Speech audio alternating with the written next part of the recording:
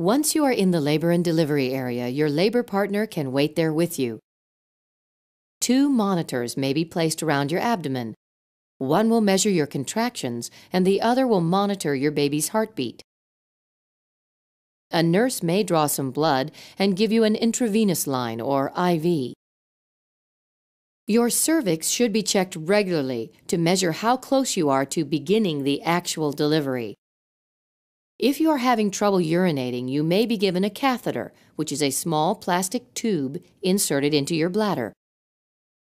For some women, it is normal to feel sick and even to vomit during this part of labor because of the changes your body is undergoing. For this reason, many women eat nothing and drink only clear liquids at this time. Walking around or changing positions in your bed may make you feel better.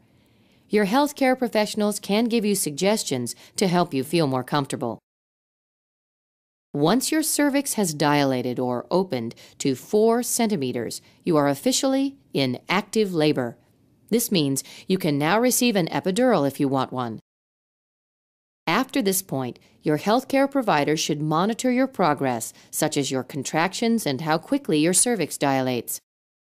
If you do not progress as expected, your doctor may help you to do so with medications or other methods.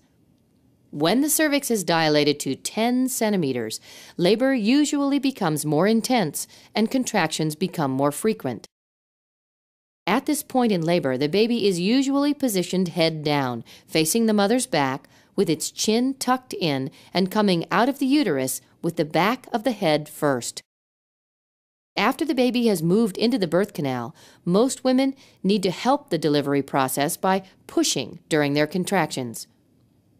In 19 out of 20 new mothers, the baby is delivered within 2 hours. Although it can be normal to take longer, many women deliver in 1 hour or less. For many women, this stage of labor is the most exhausting because it takes a lot of energy to push. Eventually, your baby's head will begin to come out of the vagina. When the biggest part of the head is coming out of the vagina, it is called crowning. At some time during this stage of your labor, your doctor may decide that you need an episiotomy. An episiotomy is a small incision or cut in the opening of the vagina. It widens the birth canal and helps to control tearing as the baby moves through the vagina. It can also be helpful when forceps or vacuum-assisted deliveries are necessary, which we will talk about a little later.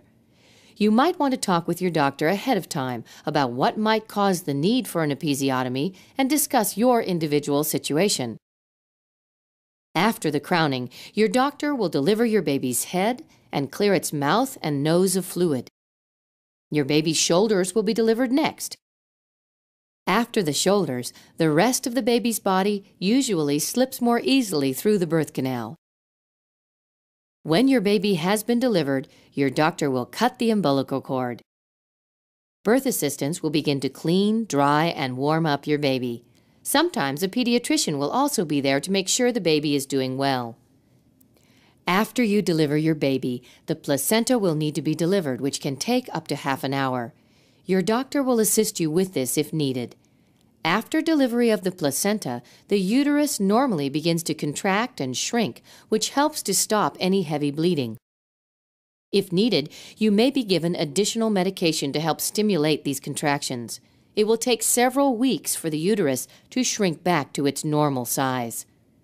Your physician will then inspect the outside of your vulva and the vagina for tears or lacerations. If you have an extensive tear or if you have had an episiotomy, these will be sewn up at this time. Some women want to hold or breastfeed their baby immediately. This will be possible as long as you and your baby are not having any problems that need to be taken care of first. Once you and your baby are examined and everything is fine, you can hold your child.